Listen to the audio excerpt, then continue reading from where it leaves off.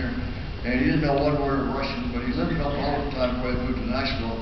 And I had him to anesthetize a gold record he had called Hello Darling. Some of you like country and western music, I remember. And so with the rendezvous and Dr. Black, I said I want to dedicate this to all the engineers, scientists, and people that worked on the Soviet spacecraft. We played that, and then later on I gave it to Conway, and it's in the Country and Western Hall of Fame.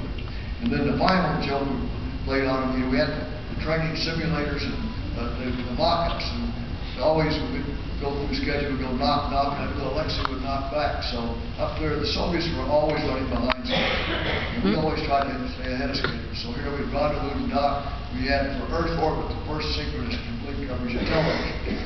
So I went did knock, knock, and I knew real well what would come back was knock, knock, and I said in Belarusian, "Kto bude tam? Who's there?"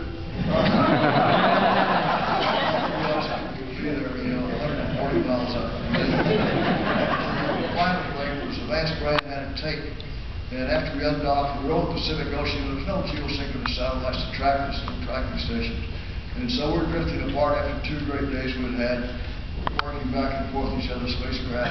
And this tape, you hear all this water flowing down and these girls giggling.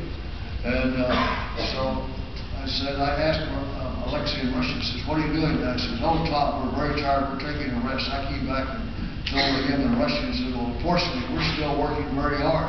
He said, "What?" Back in English, I said, "Slishishim," and yeah, listen to me with that. Here came all the Russian water, the giggling girls, all this, and for just a second, Alexei says, "Tom, what are you doing?" He said, "You are kidding." So